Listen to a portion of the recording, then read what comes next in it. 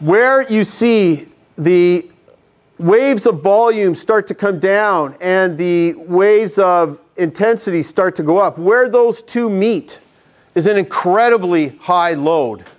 Much higher load than, say, was right here previously. Even though you have this big wave of volume here and it's a nice big wave, the corresponding intensity during that part is relatively low.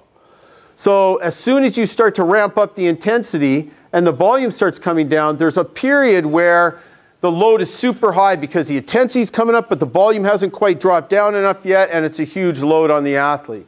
You know, and this graph is actually well done because these are right around the timelines that I've experienced watching. Like when I was in London, I used to see this all the time.